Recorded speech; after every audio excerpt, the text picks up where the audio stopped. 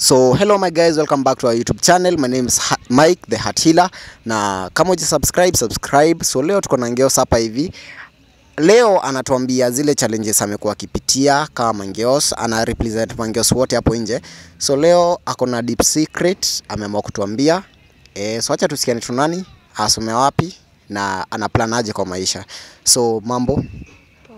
Unaitwa nani? Naitwa Zainab. Zainab. So Zainab unasoma ama iko aje? Nasomea computer sahi. Unasomea computer saizi?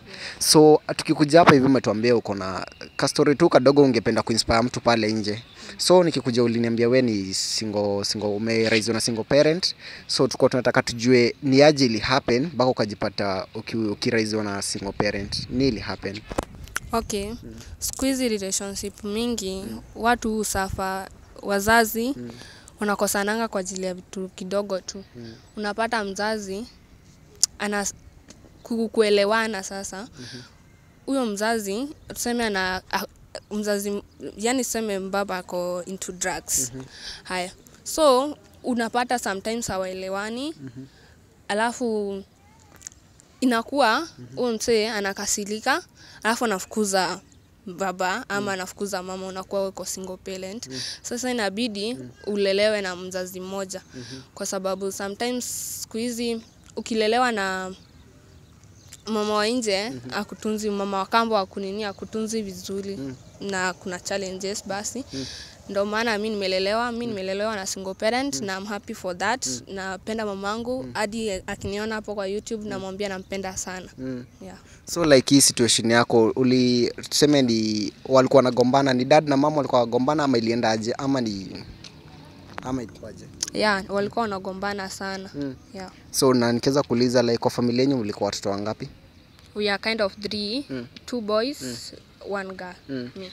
So hiyo siku wenye dad na mama waliamua kuseparate, ulikuwa how old? I was too young. Nilikuwa mdogo sana. Yeah. So hiyo siku hata ungeweza kujua ni venye mama na safa ama ulikuwa unaona venye na safa? Like unajua sasa like dad na mama wakiwa hapo wana join efforts, ndio? So like mtu mmoja akitoka either dad ama mom, unapata effort imerudi chini, so unapata wewe mwenye ameacho lazima ajitume sana. Unacheki? So kulienda aje? Dad alichukua Sam ama mama alichukua Sam ama mlilelewa na mama peke yake? Mama ni yeye ametulea peke yake, ndio maana nasema sahi wazazi mama mwenye ako sahi mama ni yeye anafaa apewe heshima yote kabisa. Yeah. So na like venye dad alienda ashaiulizia story kuwahusu, huwa anawatembelea ama kitu kama hiyo? Kuuliza huwa anauliza lakini kutembea hapana. Huwa atembei? Ajui home ama anajua ama nikukataa ama ajui? We sasa venye dad alienda, yeah. So mama kuliendaje? Mama alipata another man. Unajua kuna hii pia saizi tumeona tuseme kama mtu ni single parent, tunapata mzazi wake amepata effort nyingine na wameweza kukaa pamoja. Like mama wako ama ni yetu peke yake ama? Yeah, huwa wanakuja lakini lazima huwa wanakosana kwa ajili hakuna relationship huwa ina last long sana. Wanakaa like 1 year 2 years wanakosana. Yeah. So amepata effort kidogo but wanakosana, si ndio? Yeah. So umeniambia bado hujafika 18, si ndio? Yeah. So pale hivi kuna dem ako pale hivi anajichukia, anasema like hii familia yetu sijui inakuanga aje, mbona mimi ni single parent. Unapata kuna hizo stress. So utamwambiaje venye umeweza kucope up na hiyo stress mpaka saizi bado unaendelea na life vizuri? Okay, mimi nitamwambia asisikie venye watu wanamwambia, endelee tu na life yake, focus tu na maisha yake peke yake. Yeah. So saizi umetuambia unafanya nini? Saizi like uko shule ama? Yeah, nasoma computer. Yeah. Alafu nikimaliza kusoma computer nisome beauty. So wewe kwa maisha yako, nataka advice pale ule msichana wako pale. Nataka kumwambie kuhusu wewe umeona venye life ya marriage iko. Wewe unaweza taka kuolewa ukiona how many years? Obviously umeona struggles za marriage. Yeah. Marriage si kwenda kucheka, si ndio? Yeah. So wewe unapangaje kuhusu na marriage? Una plan aje? Okay, mtu asikimbililie marriage yoyote. Mimi kuolewa naweza olewa like 25 years na siwezi kimbilia. Yeah. Na utaambiaje mademu wenye wako pale nje saizi wanakula tu raha, si ndio? Unapata yani wanafanya vitu zingine kwa sababu umeniambia bado hujafikisha 18. Acha tutaenda deep sana. So like kunao madem unapata tu wana roll na maboy boy, unapata at the age of 19, 18, 17 amepata ball. Sasa ni tamaa ya inakuga nao madem ama ni self control ama ni peer pressure? Unaonaje? Peer pressure. Sana sana ni peer pressure. Kwa jia ataona rafiki yake anafanya hivi na yeye asikie tamaa afanye hivyo tu the same thing. Yeah. So madem, so kama uko hapo hivyo, sikia advice ya msichana. Yes, ako 17 years, unaweza kuwa uko 25 but venye na reason na venye na reason ni totally different. So like umeniambia like saizi mtu amekuja amekupea ball, utaanza wapi?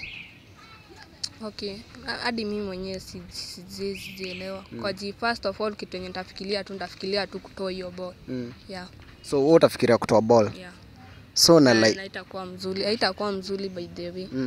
So like hii kuna hii nyingine tunasikiaga dem amekuja ametuambia like it was an accident. Wanna believe kuna ball ya kupata an accident?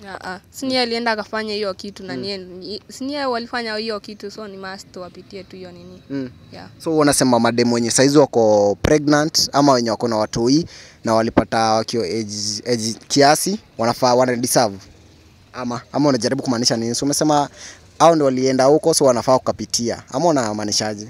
Unajua mtu akienda kufanya hiyo kitu anafaa kuwa akifikiria. Unajua ni nini unaendea kwa huyo mwanaume. So watu wache sana sana mademu waache peer pressure nini ya sex, ndio? Yeah. So mademu mesikia venye demu wenzenyu wamesema hapa hivi, sisi tumesema, na unaweza ambiaje boys wenye wana impregnate nini like young women ama young girls? Okay. Mimi kwangu mimi nitasema achunge huo mtoto, angalie age sana sana. Unaweza pata huo msee ako 17, 18 lakini bado ni mdogo, bado hajapitia hiyo time ya kuanza kulea mtoto, hajajua. Kwa jinsi hii tukiona watoto wengi hawajui kulea, wanalea watoto wenzao. Hivyo ndo kuko sasa. So hao maboy wenye mnapeana mimba then mnatoroka, so manze sikieni tu advice. Ujue once umepeana ball umeharibia huo msichana maisha yake, labda kwao hawajakaa poa. Unapata msichana huko nje anafanya kazi na mtu yuko mgongo, wewe uko huko tu bado unaendelea kwenda maform raha, unasema mademu hajaisha. So maboys manze, najua tunajifanya gawajanja but recent hizi vitu hazifurahishi. Umesikia venye demu amesema amekuwa raised na single parent. Na si mom, si ati mom ndiye alitoka, ni dad ndiye alitoka. Na cheki. So tafadhali mjaribu kurekebisha hapo hivyo maboys. So imekuwa The Heart Healer, umesikia kwa story. So kama unapitia story yoyote kama hiyo na unataka kushare, so unaweza tu comment hapo chini, na kama je subscribe ndio hata tukienda hiyo episode nyingine ujue. So kila kitu tutakuwa tu poa manze. So thank you.